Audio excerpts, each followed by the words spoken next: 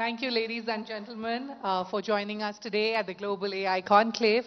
Welcome, Girish. Let's just straight away dive in. Thank you. As we move further into the era of generative AI-driven solutions, how do you envision the future of digital technology transforming, evolving? What major trends do you feel, will shape the way businesses leverage technology in the coming years? Okay. Before we start, Shruti, I'd just like to say that it's a tough act to follow. Secretary Krishnan and Shireen Ban, that was an amazing conversation. But anyway, so let's dive in and see what we can do with this. So look, generative AI in general and generative AI in particular is a reality now, right? And your tagline says it best, from hype to impact. And this is reflected in the conversations that we have with our customers and partners globally. The conversations have moved from potential to performance, from playground to production, if you will, right? And the pace and volume of AI-led innovations are just skyrocketing. Due to radical breakthroughs in chip technology, we heard that in some of those conversations. In cloud computing, interfaces have changed, and the way in which we interact with applications and search engines have changed forever, right? So all of this is actually playing a big role.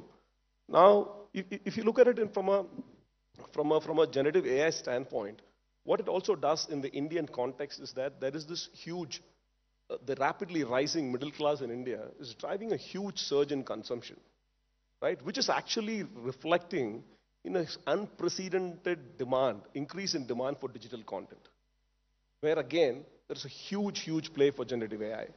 Now, the full value or the true potential of generative AI or AI will be realized only when it starts getting deeply embedded within the business workflows, right? Enhancing processes like content creation, marketing, customer service, or data analysis, thereby enhancing what we call creativity and productivity, right? So businesses that integrate AI into their core applications actually can automate these manually intensive, repetitive tasks, drive quicker insights. And how do you see that happening? How soon?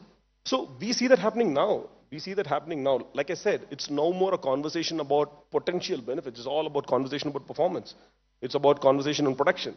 So we see that happening right now as we speak across industries, across various company sizes, across India.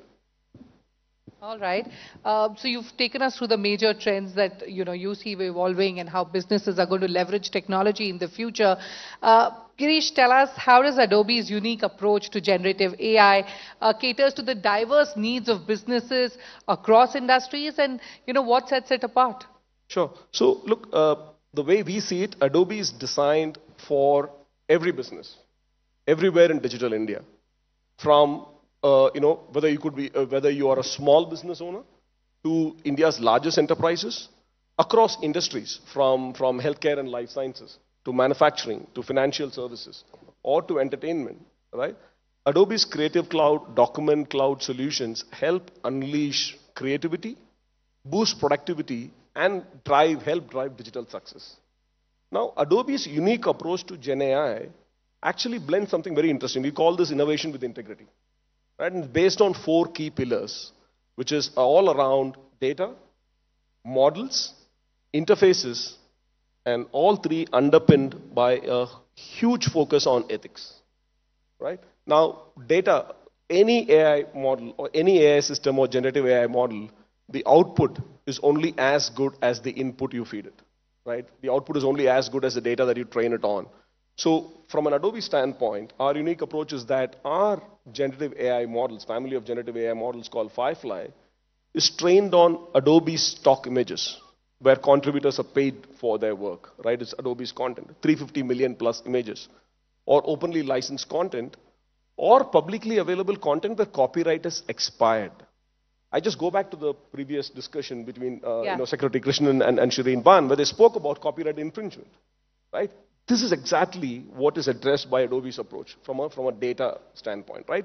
So this actually gives you output which is completely safe for commercial use. So give us a use case as to how you're helping your clients. So for example, we have clients in healthcare and life sciences, where a company which is involved in clinical research and others are looking at creating content It's a heavily regulated industry, by the way, right? So they're looking at creating content where they do not have any issues from a legal standpoint. So what we even do is we go one step further and actually help them train our LLMs using their own data, which is called custom models. So these data, the output and the input is completely controlled by them, which gives them supreme control over data privacy. And the outputs are completely aligned and consistent with their brand guidelines. And there is no legal issues or anything to be worried about, right? And how do we back it up? From an Adobe standpoint, for all our enterprise customers, we put our money where our mouth is, in the sense that we actually provide what we call legal indemnification to our enterprise clients who are actually using our GenAI solutions. Because we are supremely confident about the data that we use to train our systems on. So the output is something which is very, very heavily curated, in the sense that there is no issues with respect to copyright infringement. All right. Okay, you spoke about the 5 pillars which had ethics as well, and we'll get to that a little later. But before that, generative AI, as we all know, is opening new frontiers by democratizing creativity. You spoke about that, and with Adobe, obviously, certainly setting benchmarks at that. How do you ensure that while driving efficiency, the soul of human creativity remains intact, and also at the same time addressing the fear of job placement? So I would like to go to the previous session in the, when we had those chess grandmasters on stage. We heard one of the grandmasters talking about the fact that how much of our AI or how much of our technology is going to help you. At the end of the day, in a math situation, it's a human emotions which count. It's a human quotient, which is the X factor, which is going to be the difference, right? So we at Adobe truly believe that generative AI can be an augmentation, can augment human creativity, but will never replace human creativity.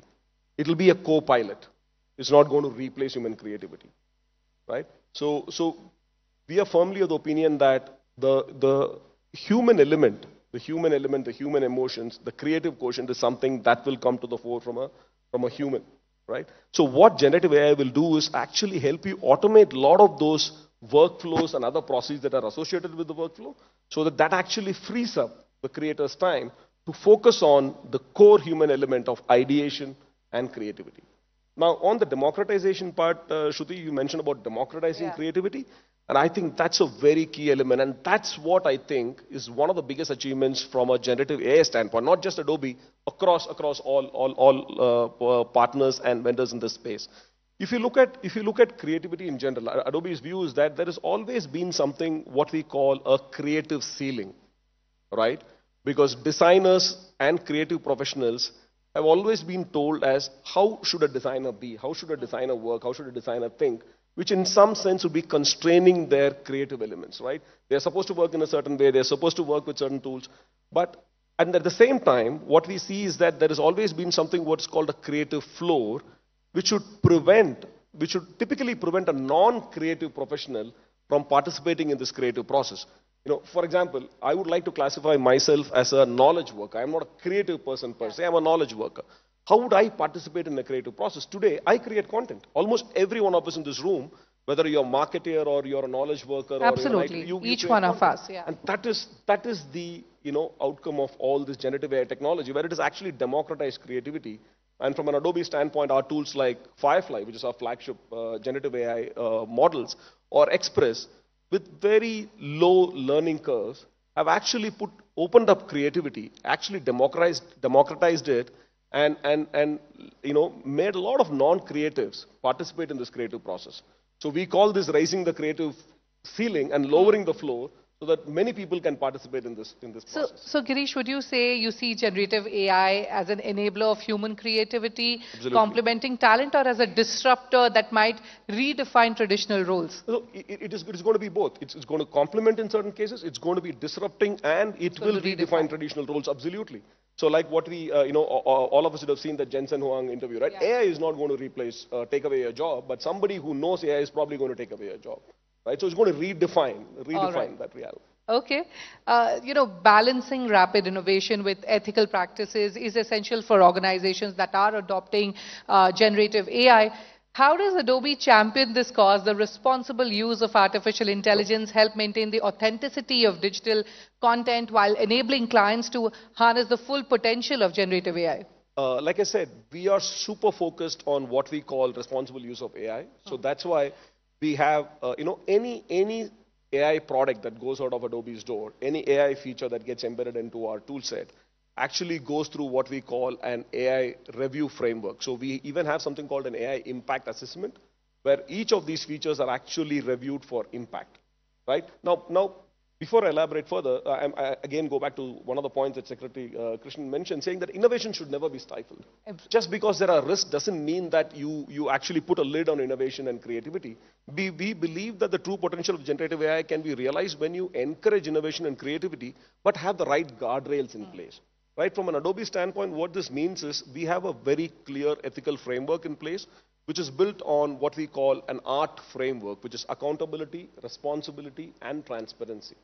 Right? So any AI feature that is embedded in our product goes through rigorous end-to-end review from design to development to deployment before it gets released. And it goes through what we call an AI impact assessment. So if there is a feature which is termed as low impact, for example, it could just be an AI feature which is going to just work on some font. Adobe is very famous for fonts. It's just going to work on some font.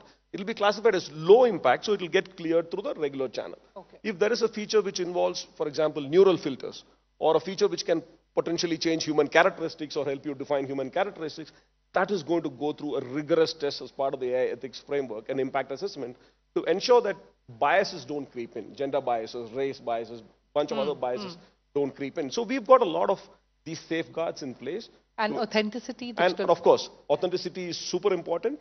And Adobe, we are one of the leaders here, and we founded what we call the Content Authenticity Initiative. I don't know, many of you might have heard of what we call the CAI, Content Authenticity Initiative, which was founded 5 years back.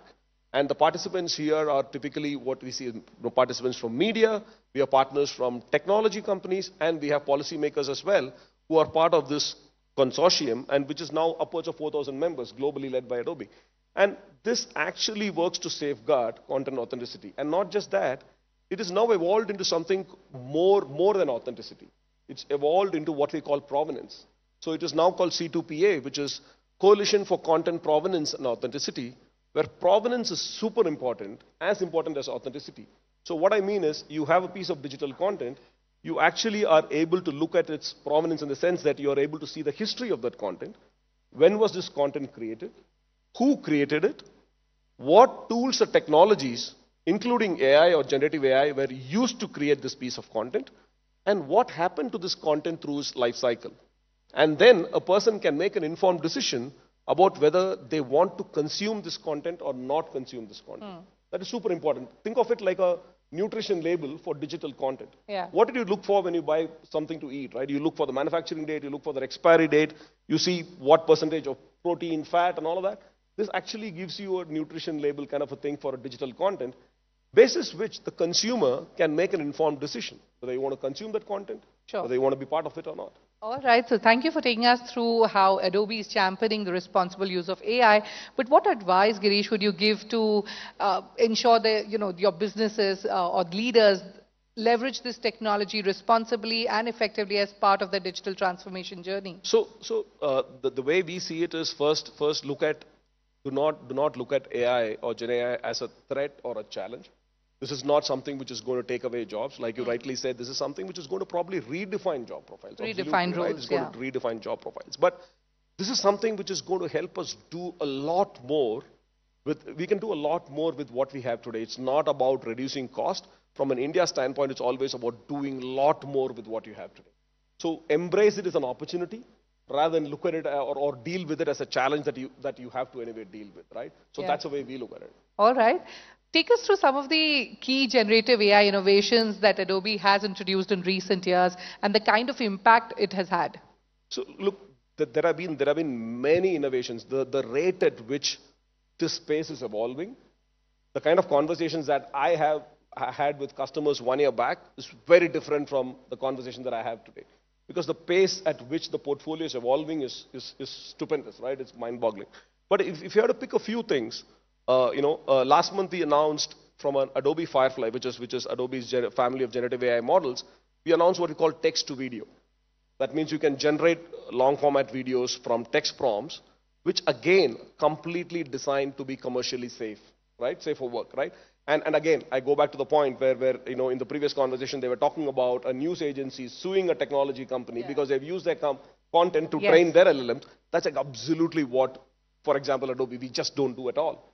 So we ensure that our models are trained on our content so that the output is completely safe for business use for our customers. Now, coming back to this, so text to video is an amazing innovation that we have launched recently.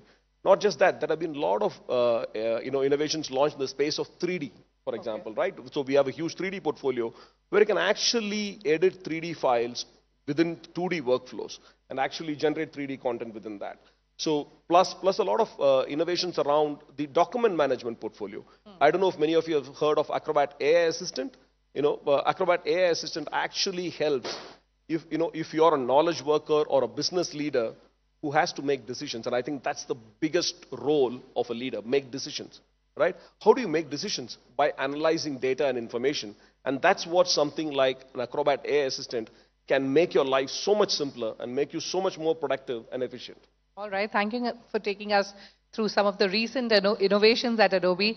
I believe we have about 3 to 4 minutes. Let me quickly throw away 3 rapid questions at you, and you need to be faster than the LLMs. All right? Okay, Girish, first up, what is your favorite Gen AI tool and why? Nowadays, it is Acrobat AI Assistant. If you had asked me this question 6 months back, I would have said Firefly. Now it's Acrobat AI Assistant. All right. What is the one line that comes to your mind when you think about Adobe's Gen AI offerings? We are on brand, at scale, commercially safe for business. Wow, I love the subtleness in that statement. Everything. Finally, what is that one superpower you would like AI to equip you with? You really want to know that? Yes. Okay, I just wish AI would help me to get my kids to listen to me. I have a 16-year-old and a 10-year-old. If there's any way I can get them to listen to me, that's a superpower that I long for. Well, I have twins and I would love to have that superpower as well. If I get that, I'll let you know. All right. How soon can we do this? Are you working on it? I'm still searching for it. All right, Girish. On that note, it's time for us to wrap up this conversation. Many thanks, ladies and gentlemen. A huge round of applause for Girish. Thank you so much. Thank you so much for your time, and thank you for your time and patience.